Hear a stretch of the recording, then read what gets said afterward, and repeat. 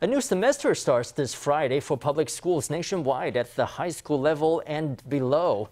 On Wednesday in Hsinchu City, a mass disinfection campaign got underway at 69 schools. Over in Taipei, disinfection crews were also at work making their way across 291 schools.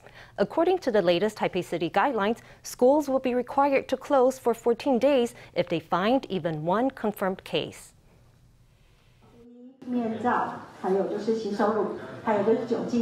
by school administrators, Hsinchu Mayor Lin Chih-chien makes his way across campus on an inspection tour. The school is pulling out the stops for pandemic prevention in preparation for the start of a new semester. The principals and teachers at our schools have been working hard these days.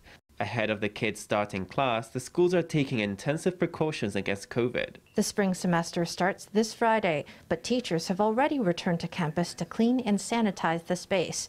In Hsinchu City, disinfection was conducted at 69 schools at the primary and secondary levels.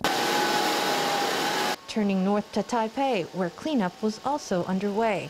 The city's Department of Environmental Protection sent disinfection teams to schools before the start of spring semester. Taipei's Department of Environmental Protection targeted high schools, vocational schools, junior highs, elementary schools, and public preschools. That's a total of 291 schools, plus campus spaces open to the public. They were all disinfected. While city crews cleaned the campus grounds, homeroom teachers were tasked with disinfecting their own classrooms.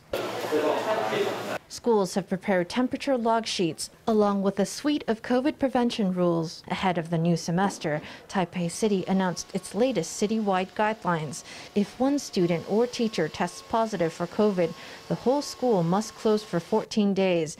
Teachers must be fully vaccinated for at least 14 days before returning to school. Parents and other visitors are not to be allowed on campus.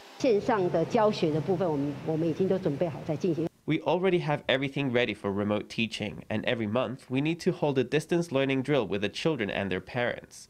Even if school is suspended, the children will not stop learning. Teachers hustle about, leaving no corner of campus untouched as they clean.